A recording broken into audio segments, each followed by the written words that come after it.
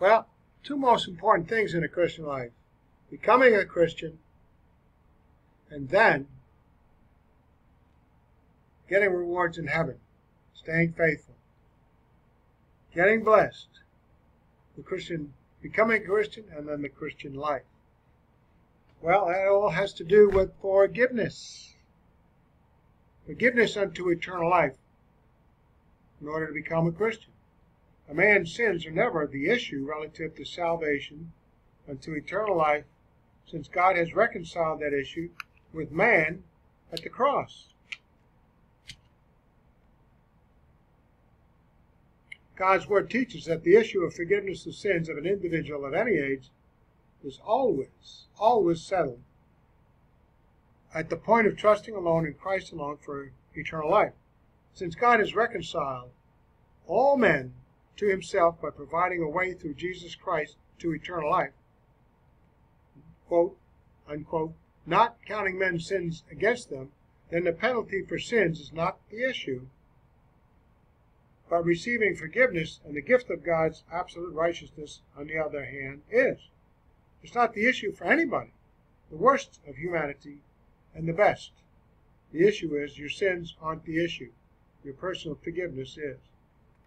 Let's take a look at 2 Cor 5:18-19. All this is from God, who reconciled us to himself through Christ and gave us the ministry of reconciliation.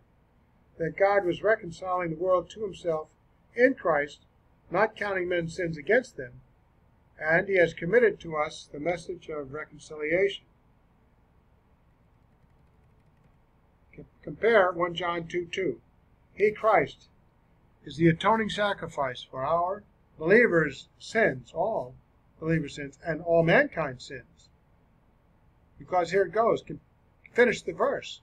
1 John 2:2. He, Christ, is the atoning sacrifice for our believers' sins, 1 John 2:1, and not for ours only, but also, not only for ours only, but also for the sins of the whole world, the worst of humanity and the best.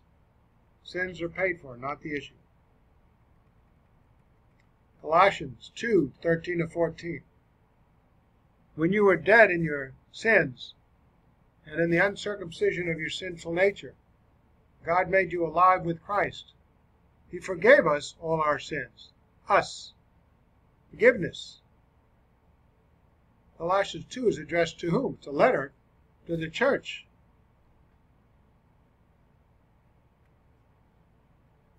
So let's look at Colossians 2:13-14.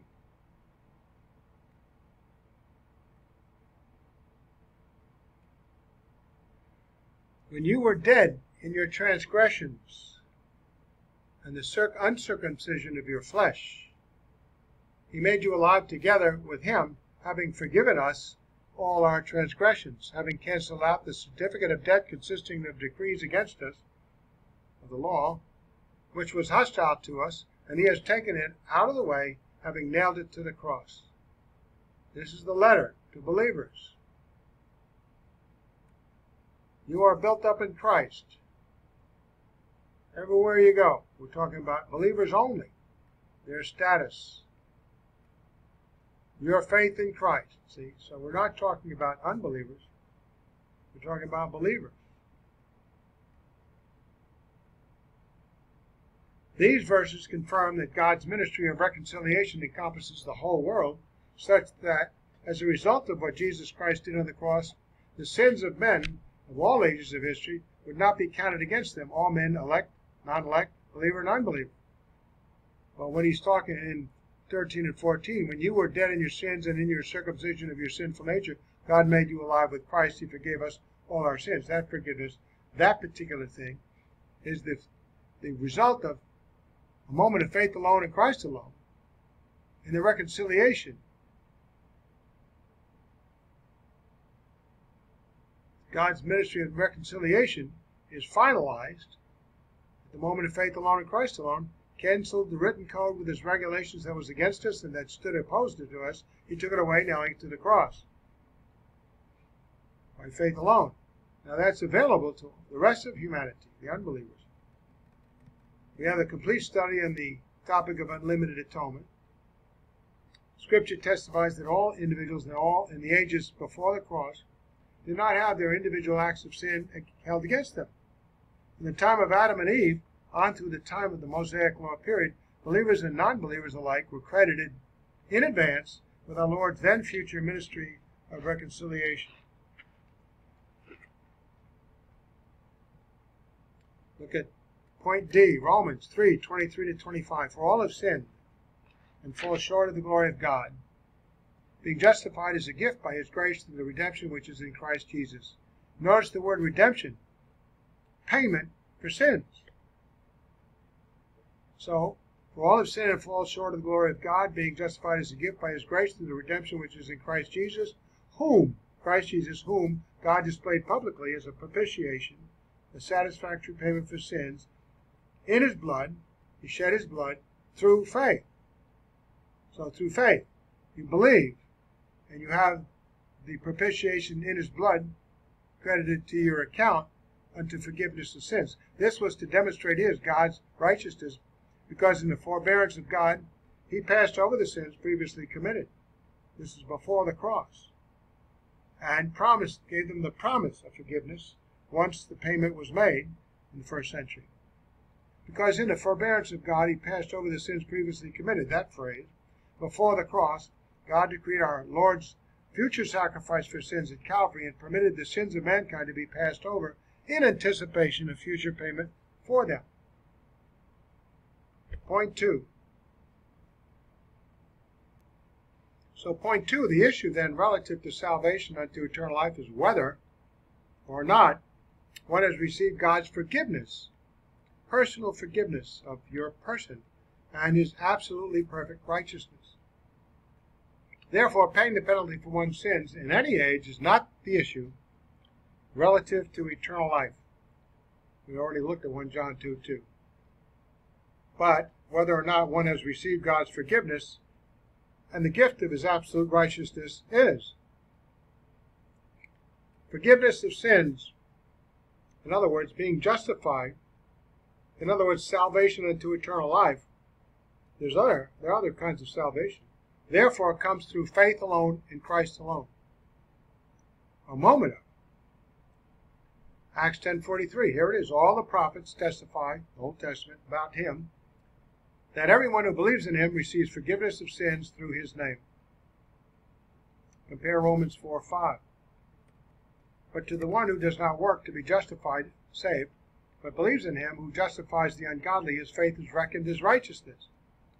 You're looked upon as having the righteousness of God, even though you don't presently possess it in this temporal life. But so far as God is concerned, he's outside of time. You are as righteous as his Son is. And you will experience that in your resurrection body of Christ unto eternal life. His faith is reckoned as righteousness of Christ unto eternal life in a blameless resurrection body. You have the righteousness of Christ unto eternal life and a future blameless resurrection body.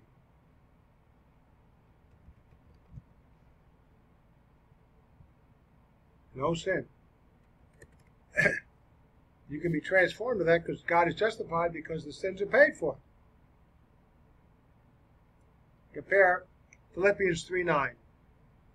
And be found in him, not having a righteousness of my own that comes from the law, the precepts of the law, behavioral precepts, many of them. And if you keep that perfectly, you have the righteousness of God, because who can? But God gives you credit for having done that, because his Son paid the penalty for the sins of the whole world. That includes you. But that which is through faith in Christ. So you believe in Christ, and you get credited with that righteousness. But the measure of the standard of the righteousness of Christ is the Mosaic Law.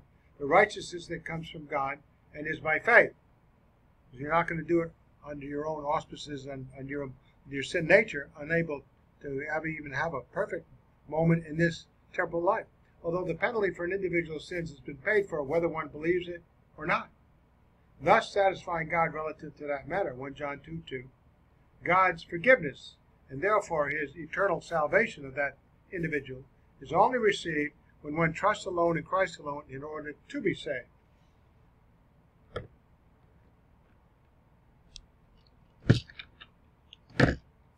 Moving on.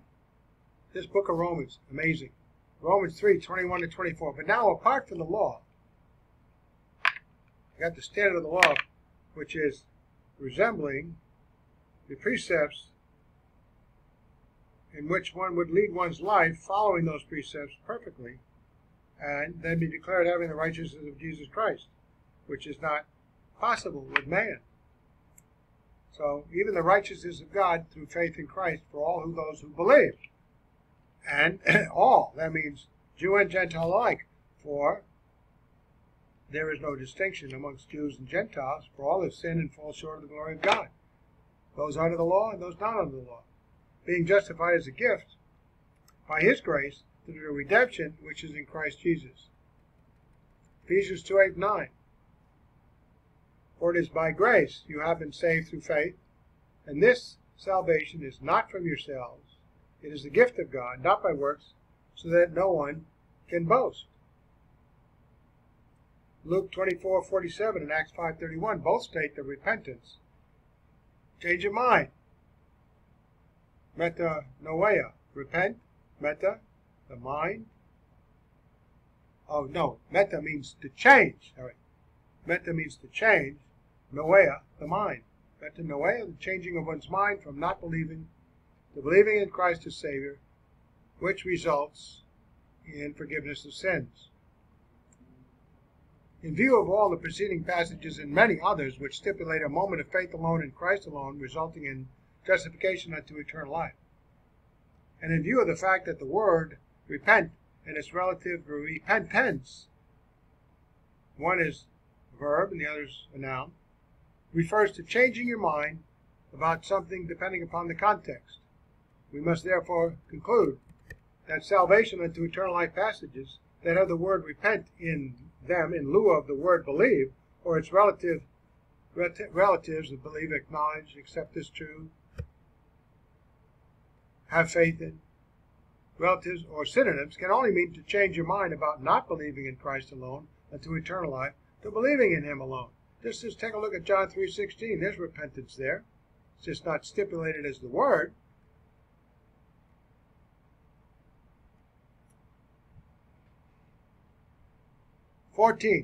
As Moses lifted up the serpent in the wilderness, even so must the Son of Man be lifted up, Jesus Christ, as the Son of Man, the epitome of man, perfect man, be lifted up on the cross, so that whoever believes will in him have eternal life. So if somebody didn't believe, then they change their mind to believe.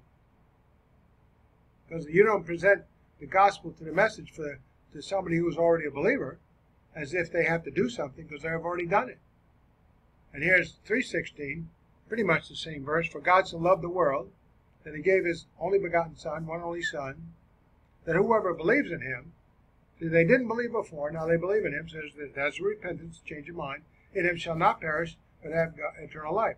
For God did not send the Son into the world to judge the world, but that the world might be saved through him. So the whole world is a bunch of unbelievers. And here it is. He who believes in him is not judged. That person believes. They didn't believe before, then now they're not condemned. But he who does not believe has been judged already. See? They're condemned. They're judged. Because he has not believed in the name of the only begotten Son of God, the one and only Son of God. The name, which means his deed, which was the propitiation, the payment for sins of the whole world. And in his name, what he did, you believe in that. In his name is his willingness, having gone to the cross already, paid for your sins, to provide for you eternal life. So there's a repentance from not believing to believing. It can only be that one thing. Compare Luke 24:47. And that repentance for forgiveness of sins should be proclaimed in his Christ's name to all the nations, all peoples, beginning from Jerusalem.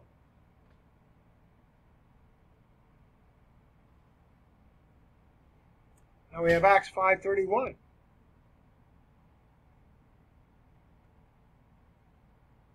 He is the one whom God exalted to his right hand as a prince and a savior to grant repentance to Israel and forgiveness of sins.